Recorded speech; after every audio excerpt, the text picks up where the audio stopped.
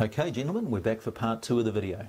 Now, what you can see in front of you at the moment is a little graph, a little number line to tell us about tension.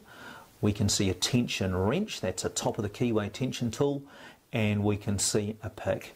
Now, when you're just starting out, I would really suggest that you buy a simple basic set of tools, and Pickpals can supply you with a very simple set. There are 2 or 3 different manufacturers that provide them. Pickpals do a couple of particularly good ones, but the bottom line is you need some basic tools, and you can add to those later. Now, what you're then going to do with those tools is use them in the correct manner. You hold the pick in whichever your best hand is, and generally you hold it like that so that you've got a little bit of feel with your finger there. And this tension tool here, that's the thing that you apply rotational force to the core with. That is your best friend, and I've got to say, tensioning the lock is by far the most important skill to learn. It's more important to get the tension right than it is to get the picking right. So let's talk about the tension. Now you can see my little number line here. Let's say we put our pick in the lock and we're not rotating the lock core at all. No pin is going to bind. On the other hand, let's say we are really mashing that core around, everything's going to bind and we're not going to know which pin to pick. So there's got to be a range of tension somewhere in the middle there over which we can make just one pin bind so it talks to us, so we know that it's the right one to pick. So that's our first job, and what we're going to do is we're going to move this out of the way, and we are going to grab the vise and the lock. Now the lock that's in here at the moment is the big brother of the Sparrow's 3-pin that you just saw before. So this is a Sparrow's lock with 5 pins in there. It's a 5-pin training lock, and again I'm going to zoom in here so you can get a better idea of what we're doing. Now I'm using top of the keyway tension, so this tension tool goes in the top, and let's say I don't put enough tension on there. I stick my pick in and everything's springy. That's no use to me.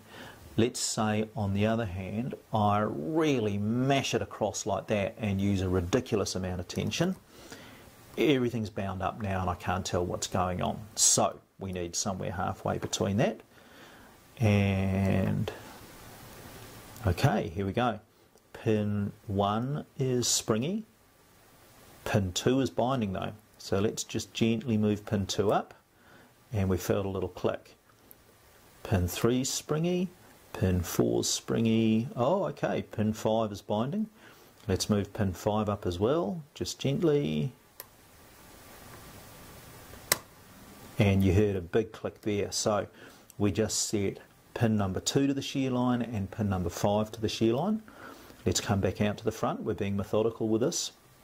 1 still springy. 2 feels set. 3 is binding, and we just got to click out of 3, so that's set now.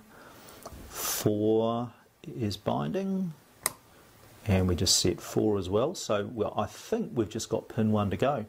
We set 2, we set 5, we set 3, we set 4, and yep, pin 1's binding. Let's just gently move that up as well.